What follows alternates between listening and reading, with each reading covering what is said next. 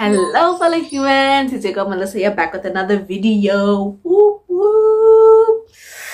How have you guys been? Are you guys cool? Are you guys okay? You guys loving this winter that we're having, this load shedding that we're having? Are you guys having a good time here? I love it here. But no, really, you guys good? I am here to talk about some TV shows, which is a little different to what you usually see from me. It's just that when I started this channel, I intended to do both movies and TV shows and books. So that was always my intention, and I feel like I fell behind on the movie TV side of this channel. So we're trying to get back to that today. We are going to be doing some of my shows that I've been loving lately. Please comment down below some of your shows that you've been loving lately. I need some recommendations. I'm running out. I'm literally running out of things to watch. So please comment down below some of your favorite shows, and please like and subscribe if you haven't. We're trying to grow this channel, you know. So please don't forget to like and subscribe. Also comment some suggestions on how I can improve my videos if you have any ideas. So yeah, let's get into it. So one of the first shows I'm going to be talking about is it's a show that's in its third season. The third season is literally being released as this video is recorded, called The Boys. And The Boys is on Amazon Prime, if I'm not mistaken. And it is it is a wild ride. I literally recommended it to one of my friends, and she's messaging me all the time being like, what the hell was that? What happened in this episode? It's based on comic books. If superheroes were walking around in today's time, how would it be like? So you have these superheroes called the Seven, which is basically a parody of the Avengers. And they are the top superheroes. They are the ones that get stuff done. They're the ones that are in the magazines, the TV shows, in the news all the time. That is the Seven. And it's very difficult to get into the Seven. So the Seven are very elite superheroes. We follow people from the Seven who are in the Seven, and we follow people called the Boys. And the Boys are people that are trying to take down the Seven, because the Seven are very shady, corrupt. So most of them are very shady, corrupt people. So the Boys are people who are trying to get the Seven down. They're trying to take him down, especially its leader, Homelander, who is the worst of the worst. Our main character, Huey, he is someone who is not involved with the Boys or the Seven. He was just an ordinary guy living his life. And then one day, his girlfriend gets killed in the first episode, gets killed by one of the members of the Seven. So he teams up with the Boys to get justice for his girlfriend, and chaos, vulgar things ensue. It's a very vulgar show. It's very violent, but it's also extremely funny and extremely absurd. Like when you're in a environment where anything goes, especially in such a fictional environment where we're following comic book characters, anything can happen, and they really take that to heart. And I just really like the dynamics. I love the absurdity. I love the dialogue that the characters have with each other. So I'm really enjoying this show. Next show I'm recommending is Devil Judge. Devil Judge is a K-drama with one of my favorite people, Jin Young from GOT7. She's the main character, so thank goodness. Devil Judge is kind of like this futuristic dystopian world, dystopian Korea, essentially. It's kind of like an anarchy, and people, the government is trying to find ways. I guess it's not anarchy if there's a government, but the government is trying to find ways to kind of control the violence and crime that is happening in Korea. So they set up this show called I forgot what the show was called, but they set up this show where there's this judge who's doing live sentencing people, basically. So it's a television reality show, not Judge Judy, but like people who have committed serious crimes, and then the public gets to vote.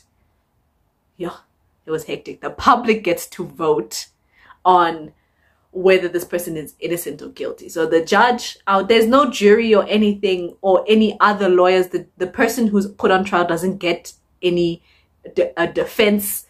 It's just them put on trial, and then and then the judge presents the case and the public decides. But they also get to decide sometimes the punishment that the person receives. And it's a show about morality, and extremely about morality and justice.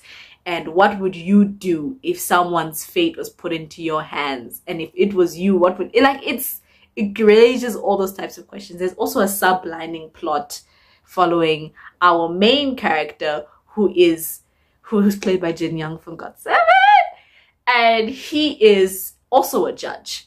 And so there is a panel of judges in this TV show courtroom. Our main judge, who is played by, I forgot his name, I'll put a picture of him. He's the main guy. He's a very morally gray character. And then you have two other judges played by a woman and Jin Young. So there's 3 judges in total who present the case to the public. And Jin Young is fighting against his morality of whether this is a good idea or not. He's also fighting the main judge because he's shady as hell. It gave me How to Get Away with Murder vibes, not only because of the lawyer aspect of it, but also just the whole idea of it, of morality and all that. So yeah, very good show, very interesting. I didn't go through it as fast as I would have liked. It's now on Netflix. I didn't watch it on Netflix, but it's currently now on Netflix. So check it out if you're interested. The next show I'm introducing is a show that is also currently on its 3rd season, which is Umbrella Academy. I'm sure a lot of you actually know Umbrella Academy. I just feel like it doesn't get a lot of hype because this 3rd season was released between the Stranger Things seasons, and I feel like that distracted everybody from watching Umbrella Academy because Stranger Things was happening. But Umbrella Academy is a very interesting show. If you don't know the premise, it's also based on a comic book like The Boys, and it follows all these people who have superpowers, who are born on the same day. And it was kind of like a miraculous conception, Virgin Mary type of thing, where like their mothers started out their days not knowing they were pregnant, they weren't pregnant, they were not pregnant. It was literally a miraculous conception where that during that day they got pregnant and gave birth the same day. So this billionaire Reginald Hargreaves hears about this and tries to adopt as many of those children as he can. And he successfully adopts 7 of them. And he called them the Umbrella Academy. And he trained them to fight crime. Now the show takes place years later, where they're all like in their early 30s, off doing their own things. And they come together for their death of their father. Because their father, Reginald Hargreaves, father is a very loose term. Reginald Hargreaves has now passed away. And they all gather up together for his funeral. And some of them don't believe the reasons he died, like the reasons they were given of how their father passed away. Some of them are suspicious, some of them just want to get it over with. Like it's a very dysfunctional family, and they're estranged from one another. They don't speak that much. They don't at all. So meeting up for their father's funeral, chaos ensues. I keep on saying that, but it does. And there is a plot, ending of the world. Like it goes haywire from when they meet up for their father's funeral. So yeah, it's a very interesting show about family, dysfunctional family, superpowers, time travel. Oh my gosh. Season 1 has a place in my heart because I had no expectations going into the show, and watching it blew me away. Especially the ending, because the ending they have a way of ending things where you're just like, huh? Like you just feel like you've been whiplashed. Like so much is happening and then just quiet. And you're like, huh? And then it ends. So I really enjoy Umbrella Academy. Okay, fellow humans, I'm back. I wanted to take a break between filming some of the clips so that I could actually come up with some nice shows to recommend you guys instead of just ratting off ones at the top of my head. So I came back with a more conclusive list. So the first show that we have here, Animal Kingdom. Woo! My brother got me into the show, and it is, again, family drama like Umbrella Academy. It's a dysfunctional family. So the premise of the show is there's this young boy whose mother just recently passed away. His mother is all the family that he knows. He's trying to find his mother's side of the family, and he finds his grandmother and his uncles, and they are all part of some shady business, and he gets integrated into the family. His grandmother, Smurf, my favorite character, is very welcoming. His uncles, some of them are, some of them are. I think he has 3 uncles. So his uncles, but he gets integrated into the family and learns about the family business, which is a whole lot of debauchery, a whole lot of shady things, and it is a wonderful ride because I forgot the character's name. I'm just gonna call him Michael because he plays Michael in Peaky Blinders, which is another show I'm gonna recommend. Michael, we are watching the entire show through his eyes. So so everything that's unfolding about the family business, that we learn about the family business, is all through his perspective. So it unravels so beautifully and it escalates beautifully. And I think it's on either its 3rd or 4th season. I haven't watched the newest season, but the way it progresses and the way that Michael grows into now becoming such an integral part of the family business to where I left off, it is such a beautiful progression, but also a really sad one. And all the characters are so dynamic. They have their own issues going on. There's power struggles between Smurf and her sons, between Michael and his uncles. And it's a lot. Personal storylines running through. It's a beautiful show. I loved every second of it. The next show we have is one that I literally just recommended, which is Peaky Blinders. Peaky Blinders is on season 6 now. I watched it all on Netflix. I haven't watched season 6 yet, but I'm excited. My favorite season of Peaky Blinders is definitely season 3. Hands down, one of my favorite seasons of Peaky Blinders. And Tom Hardy, even though he doesn't show up much in the show, he's wonderful in the show. So we have Peaky Blinders, which is a UK TV show. It's on its 6th season. You can watch it all on Netflix. And it follows a family. I don't know what's with me and family dramas, but that's where I'm at. Dysfunctional family, again, a crime family. The Peaky Blinders follows a crime family in the 1920s, I assume, because it's just after World War I. And they are one of they call themselves the Peaky Blinders, and they are the top crime family in their area, and they don't take any BS.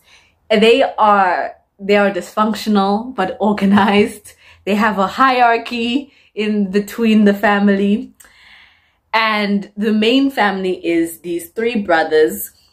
Thomas, who is the leader, my favorite character, Thomas Shelby.